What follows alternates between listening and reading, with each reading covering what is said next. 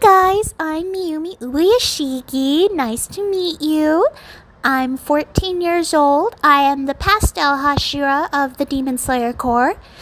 What else? I like teddy bears, and my favorite teddy bear that I carry with me all the time, her name is Hani-chan, and my mother made her for me when I was 3 years old, and I've never left her side ever since. What else? I have ADHD, depression, trauma. And I think the correct term for it is PTSD, but I don't know. What else? Instead of a messenger crow, I have a messenger cat. She sends me all my missions, and I love her for that.